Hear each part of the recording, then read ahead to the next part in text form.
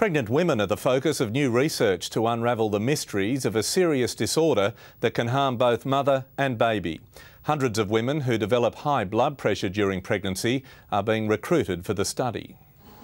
This is Maeve Berry's second pregnancy. She's excited about expanding her family, but is nervous at the risk of developing high blood pressure, which led to their first child being born 2 months early. They said that the only cure for it was to actually have, deliver the baby, which sent me into shock. 15% of preterm deliveries are as a result of pre-eclampsia. Pre-eclampsia is a blood pressure-related condition and is one of the leading causes of maternal death.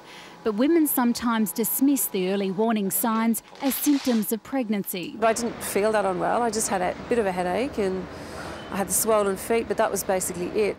Pre-eclampsia can affect up to 10% of pregnancies, but the triggers are still unknown. We want to interview 300 women at 4 different hospitals and see if there are triggers that actually set off the pre-eclampsia. The potential triggers to go under the microscope include strenuous exercise, heavy lifting, air travel and infections. Even sexual intercourse could play a role. Dr Jane Ford says pinpointing the causes will help create strategies for prevention and treatment.